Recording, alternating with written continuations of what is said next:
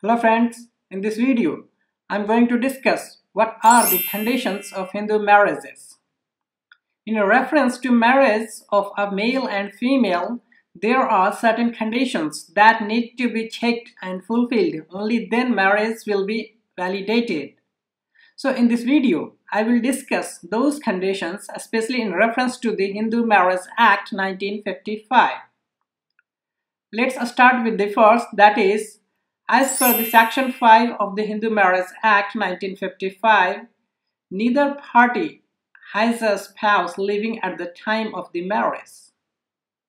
Next, at the time of the marriage, neither party is incapable of giving a valid consent of it in consequence of unsoundness of mind, or, though capable of giving a valid consent, has been suffering from mental disorder of such a kind or to such an extent as to be unfit for marriage and the procreation of children, or has been subject to recurrent attacks of insanity or epilepsy.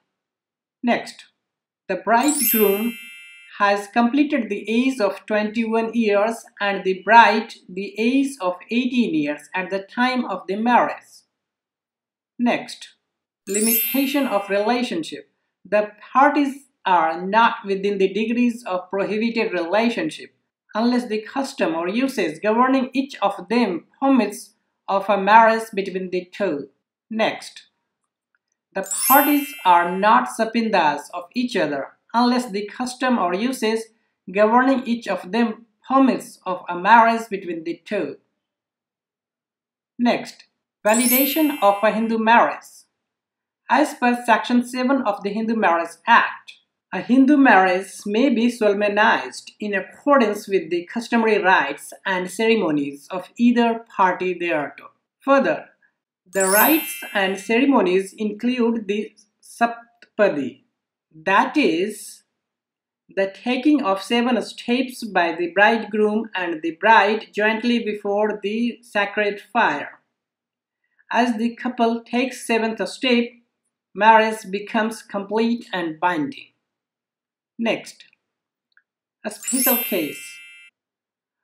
However, based on the judgment of SPS Balasubramaniam and Surutyan, AIR 1992, Supreme Court 756. If a man and woman are living under the same roof and cohabiting for a number of years, the law would raise presumption that they lived as husband and wife. So, this is all about the conditions of Hindu marriages.